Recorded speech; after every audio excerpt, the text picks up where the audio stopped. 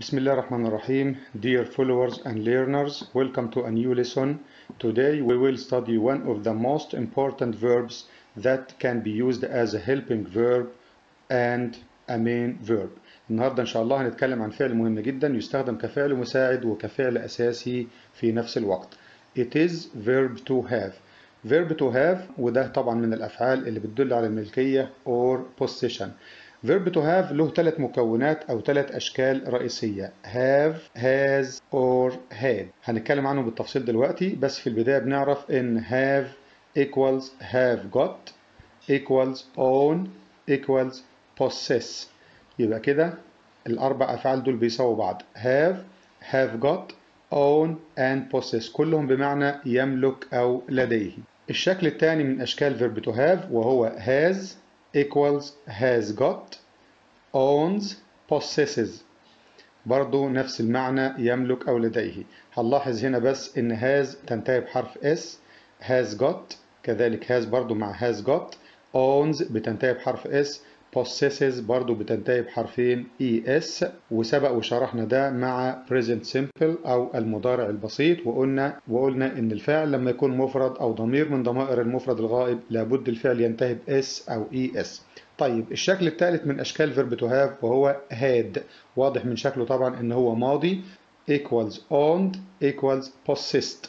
هنلاحظ هنا إن الفعل own ينتهي بحرفين ed، وده طبعا كده أصبح الفعل ماضي past verb، وكذلك الفعل possess أصبح possessed اللي بتنطق تا، طبعا ed بتنطق تا. possessed بمعنى امتلك أو كان لديه في الماضي. طيب أشكال verb to have عرفناها بالتفصيل: have has had، وبنأكد تاني إن have equals have got، has equals has got. had طبعا ما فيش حاجة اسمها had got إلا معنى مستقل، وده بيكون past perfect وليس بمعنى امتلك. ما فيش حاجة بمعنى امتلك في الماضي اسمها had got. يعني الشكل اللي بنقول اللي انت بتشوفه had got ده بمعنى حصل على، وده زمن past perfect أو ماضي تام، وليس من أشكال الفعل امتلك أو لديه. طيب يبقى عايز تستخدم فعل امتلك أو كان لديه في الماضي هتستخدم had أو owned أو possessed. Okay, how can we use verb to have with different subject pronouns؟ ازاي بنستخدم verb to have مع ضمائر الفاعل المختلفة؟ بنقول ان have بتستخدم مع I, we, you, they، وأي فاعل جمع وليكن كلمة cats or plural nouns اسم جمع. في المقابل هنلاقي has can be used with he, she, it or a singular subject like a cat. بالنسبة لهاد اللي هو الفعل الماضي من have بيستخدم with plural or singular، هيستخدم مع I, you, we, they or any plural subject. Had also can be used with he, she, it or any singular subject. يبقى مع الفاعل المفرد والجمع، بس بنلاحظ ان ده ماضي a past verb. Now it's time for some examples about using have, has or had as a main verb. استخدامه كفعل أساسي بمعنى يملك أو لديه. For example, when I say I have two brothers and one sister. I have two brothers and one sister. لو حبيت استخدم have got مكان have بمعنى يملك أو لديه نفس المعنى there is no difference at all. We can say I have got two brothers and one sister. هنا بنلاحظ إن have got equals have. There is no difference at all.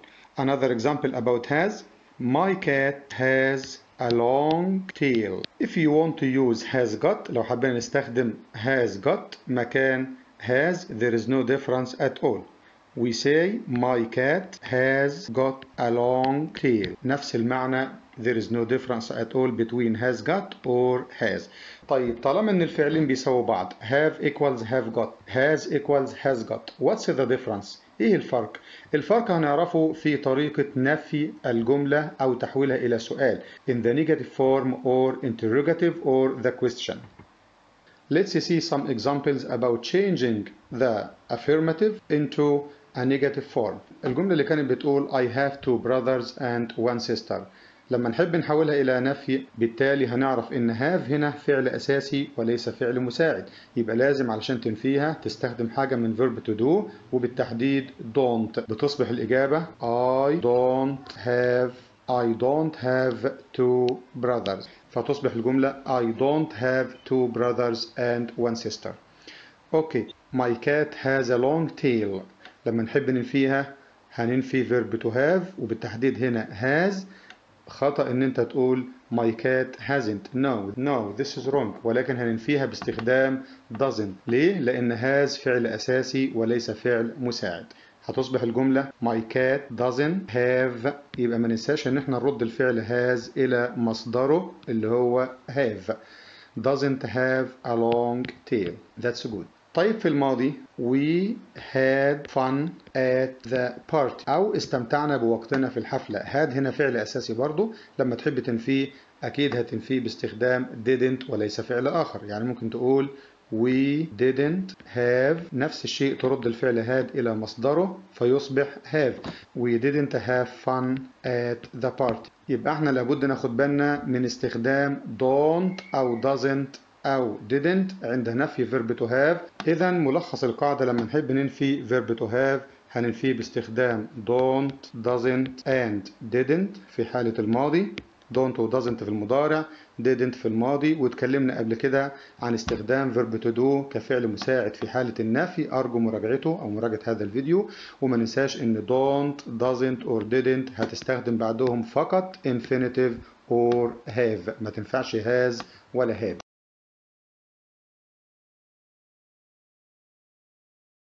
But if we want to use have got or has got as possession verbs، لو حابة نستخدم الفعل have got أو has got كأفعال من أفعال الملكية، لابد نعرف الأول إن have ممكن أختصرها إلى apostrophe ve وبعدين الفعل got، وكذلك has ممكن أختصرها إلى apostrophe s وبعدين الفعل got. يبقى كده أصبح شكل مختصر. يعني ممكن أقول I have got a big car. لدي سيارة كبيرة. لو حابين ننفي الجملة ديت مباشرة بعد have هتستخدم كلمة not وتقول I haven't، بس طبعا هنرد الاختصار إلى أصل الفعل I haven't got a big car. The same we do with the verb has, like this example Ali's got two sisters أو علي لديه أختين. حبيت تنفي الجملة هتقول علي، لازم نرد apostrophe s إلى has ونفيها تبقى hasn't. علي hasn't got two sisters ونكمل الجملة. وما ننساش إن لو جات لجملة اختياري أو choose the correct answer وفيها العبارة ديت بتقول I had got or had a bad dream last night أو أنا شفت حلم سيء ليلة أمس. طبعا ما فيش حاجة اسمها had got زي ما قلنا، يعني الاكسبريشن ده اللي هو had got بمعنى يمتلك أو لديه لا يستخدم إطلاقا، وبالتالي هنستخدم الفعل الأساسي had وليست had got. أوكي.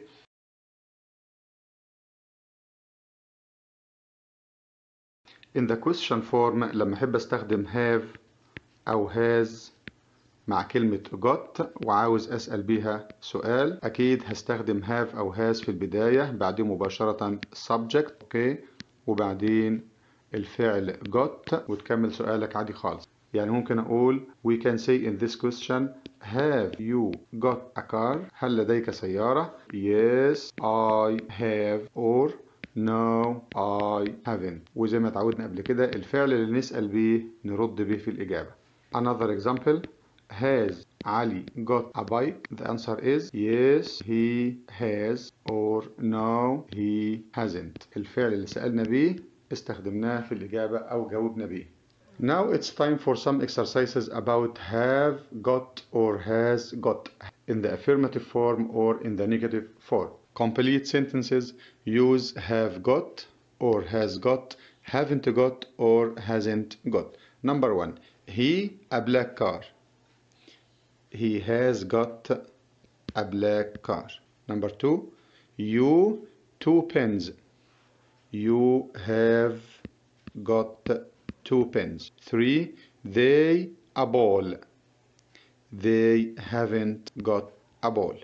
Number four, my dog a curly tail. My dog has got a curly tail.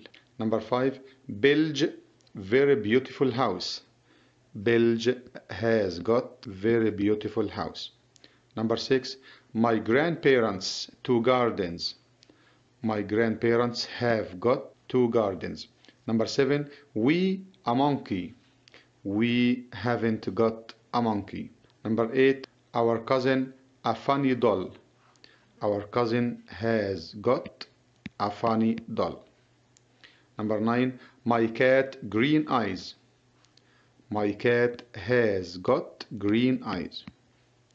Number 10. She, 2 rulers. She has got ممكن نختصرها إلى apostrophe s ومعاها الفعل got. Number 11. I, 2 brothers. I haven't got 2 brothers. Very good. But we can't do this with the verb have or has or had when we use them as a main verb. لما نستخدم have أو has أو had كفعل أساسي يعني بعديهم object مباشرة أو بعديهم المفعول، ما تقدرش تنفي have وتقول haven't، ولا has إنك تقول hasn't. يعني لو جملة بتقول I haven't a car. No, this is wrong. This is not used in British English. يعني عشان تنفيها هتنفيها بالطريقة ديت وتقول I don't have a car. يبقى have لما تكون فعل أساسي لابد إن أنفيها باستخدام كلمة don't. طيب in the question form لما نحب نسأل سؤال we say do أو does أو did، أبدأ بيهم السؤال بعده مباشرة subject الفاعل ثم الفعل have وليس أي فعل آخر. أوكي؟ وبعدين question mark. An example. Do you have a car? هل لديك سيارة؟ طبعا ترد باستخدام الفعل المساعد do. ممكن تقول yes I do or no I don't. Another example about has. We start with the verb does. Does Ali have a car? Yes he does or no he doesn't. The last example is about had as a main verb. We ask with did. Did you have a friend? We say in the affirmative we use yes I did or in the negative no I didn't. يبقى آخر حاجة بنقولها إن الفعل اللي نسأل بيه دايما نجاوب بيه. سألنا بدو أو does أو did لابد نستخدمهم نفسهم في الإجابة المختصرة أو short answer yes I did or no I didn't. Now it's time for some exercises on verb to have as a main verb كفعل أساسي. Fill in the blanks with has, have or had. Number 1. Marry a book. Mary has a book. Number 2. A rabbit, long ears. A rabbit has long ears. Number 3. Shiv, a new bicycle. Shiv has a new bicycle. هنا بنلاحظ إن has استخدمتها دايما مع المفرد or a singular subject، وهي هنا فعل أساسي في الجملة وليست فعل مساعد. Number 4. They breakfast at 6:30 this morning. This morning هنلاحظ إن الفعل تم يبقى نستخدم had. They had breakfast at 6:30 this morning. Number 5. Rohan 6 pencils. Rohan has 6 pencils. Number 6. I many friends. I have many friends. Number 7. We a big house when I was a kid. Was فعل ماضي past verb يبقى لابد يتوافق معه فعل ماضي آخر يبقى استخدم had. We had a big house when I was a kid. Number 8. Grandma a pet rabbit. Grandma has a pet rabbit. Number 9. Bonnie finished her project work. Bonnie has finished her project work. وهنلاحظ هنا إن has an auxiliary verb or a helping verb فعل مساعد لأن بعده فعل آخر أساسي وهو التصريف الثالث من الفعل finished. Bonnie has finished her project work. Number 12. Last Sunday من علامات الفعل الماضي or the past verb أكيد هنستخدم had. Sam had fun at the party. Sam had fun at the party last Sunday. هنكمل الفراغ باستخدام have أو has أو had على حسب الزمن وعلى حسب الفاعل the tense and the subject، وبعد كده هنحول الجملة إلى negative form or question. Number 1. I a problem. I have a problem. نحولها إلى negative زي ما قلنا من شوية عشان ننفي verb to have لما يكون فعل أساسي لابد من استخدام كلمة don't. I don't have a problem. B question ضروري أسأل بكلمة do أو بالفعل المساعد do. Do you have a problem? Number 2 سامي a big car.